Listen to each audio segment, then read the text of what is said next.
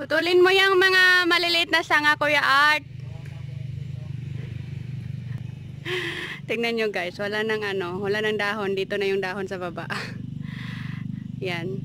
Yan. Dito na sila sa baba. Pinaputol ko kasi daming lamok. Yan.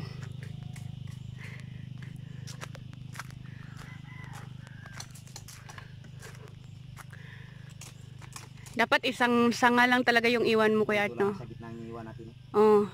Ito pantanggalin. Kasi pag maramihan kasi baka di natin mapansin na Uy, matusok yung wire natin at makuryente pa. Ay, palinisan daw niya tong kalsada? Hindi niya sinat. Baka nakalimutan. Baka mamaya pa. Gusto niya palinisan yung kabilang gilid ng kalsada, Kuya Art. Kasi, yung sasakyan pag dumadaan kami sumasayad yung yung ba yan? Sanga? Yung sanga ng kwan? Oh, sanga. Tapos delikado pa kasi yung sasakyan magasgas eh. Nangyari na yan dati na puro gasgas yung sasakyan. Putulan mo na lang to dito sa bawat gilid, Kuya Art. Pero mamaya na pag tapos ka na lahat sa loob.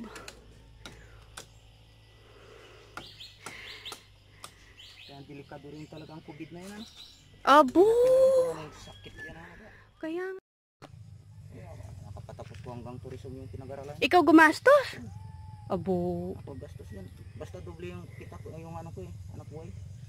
Trabaho ko sa construction sa araw. Gabi, magpangilaw ako. Ayan, maganda na yan, Kuya Art. Nakalabas na yung wire natin. Walang pa, siyempre, pang nabit niya.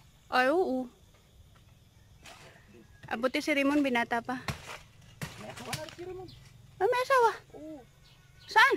Ay, sa Malbato. Yung balo dyan. Oo, no. Pahinga-pahinga paghapon, di ba? Kapag hapon. Oo. Lagyan mo lang ito yung kanya. Yan mo.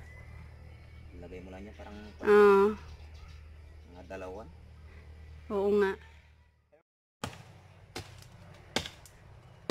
Maputos ito, balikan ko muna yung barita natin para makatanim yung sabi.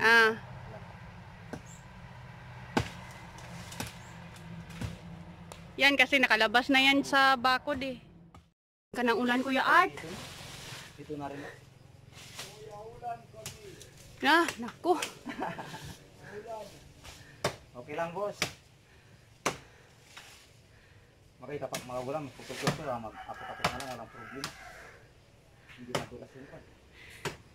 Mag-isa ka lang pangala dyan sa bahay mo, Kuya Art. Ako lang isa.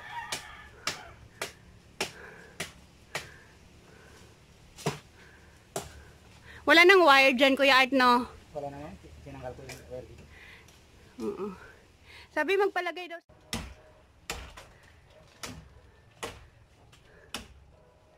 Mabilis din yan magtubo, no?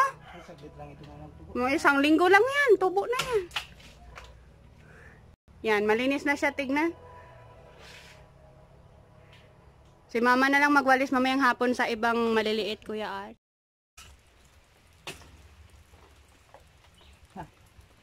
Iba mo na, no? Ha? Tubo pa kasi ako eh. Kaya nga.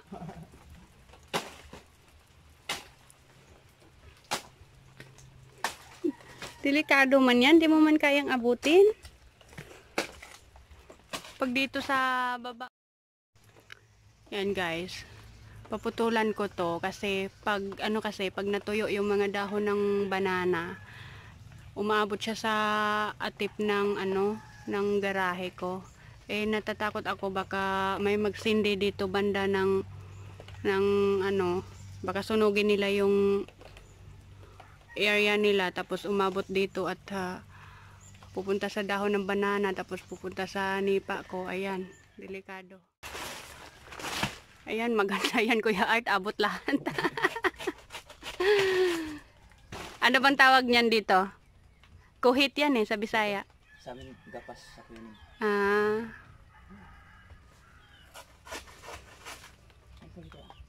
May tarik din.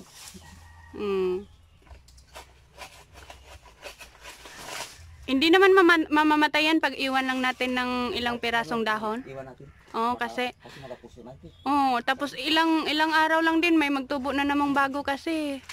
Kaya ano, dali lang siyang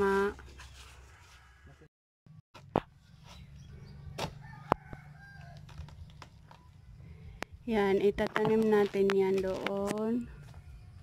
Dalawa yan, Kuya Art? Dalawa. Ito. Yun ang isa maliit pa eh. Ah, hindi pa pwede. Mabuti na yung ikalat-kalat natin yung mga saging-saging, Kuya Art, no? Para pagdating ng panahon, may maani tayo. Palimot-limutan lang natin yan at di natin alam, nagbunga na pala eh. Kaparisan ito. Oh? Kaya sa Cebu. Kita ko sa Cebu. May bunga na. Talaga. Kinuha ko yung puso niya. Torta ko sa ito. Sarap man yung torta. Art, oy. Mahal talaga dito sa kung ano-anong bilihin talaga. Pero kung galing Mindoro, mura yan. Pag galing Mindoro. Yung bibinta nila dito. Oh, kasi Kasi nga, nung isang araw, nako, nagbili ko ng saba na saging, 5 piraso. 20 ba naman? 20, samantalang sa amin isang piraso, malaki, piso lang yung bayad mo. Hindi na ako nagulat kasi talagang ganyan dito, no? Mahal lahat. Tatanim na yan. Idugtong mo na lang doon sa nakalinya sa may dolo, Kuya. Yan kasi dito banda, pag tag-init ang panahon dito, kainit din dito. Grabe. Kaya kung may saging yan, kung magdami na yan, ano, parang kapag may saging, yung damo hindi magbuwan. Hindi, ganon? Oh, maganda. Yan, maganda siguro, malalim yan. Tama na yan, Kuya.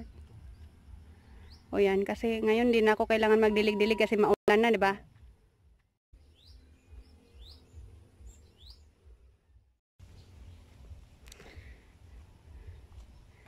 Siguro mamayang hapon mag-aulan.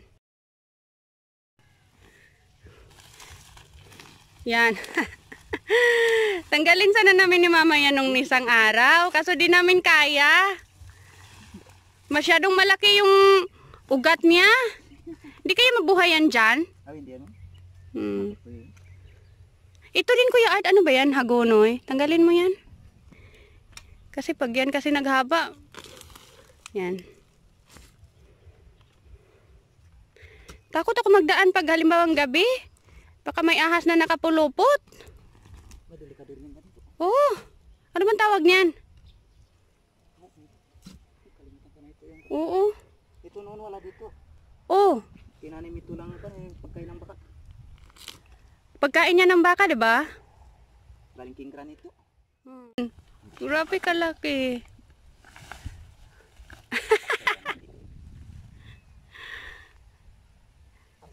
Hindi na yan mabuhay pag nakaganyan. Yung ugat niya kasi sa taas.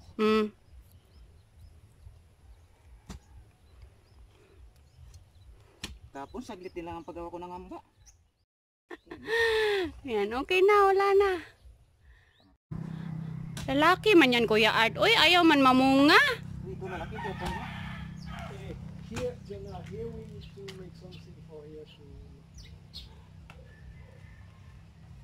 Yung ugat niyan, makuha? Gusto mo patay na, hindi na magtuloy. Hindi na ba? Yan. Need to put it. Malalim na ba yan, Kuya Art?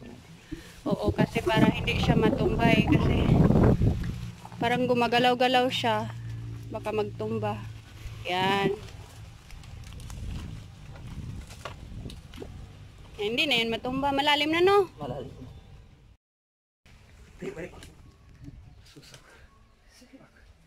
We asked Jester to go there. You see him coming. Ba, sira yung bulok na ba? Abayaan mo na yan. Ayusin natin yan pagkatapos. Tagal pa may bisita.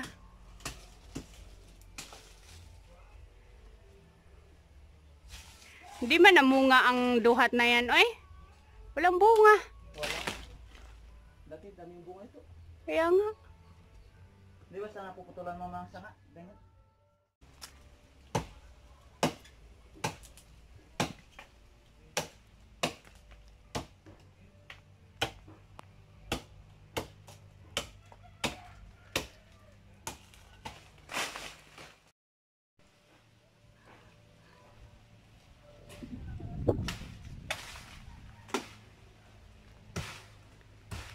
Pag masyado kasing malakas ang hangin, iyan, humampas kasi dyan sa oni pa at at nasisira yung bubong kaya mabuti pa putulin na lang.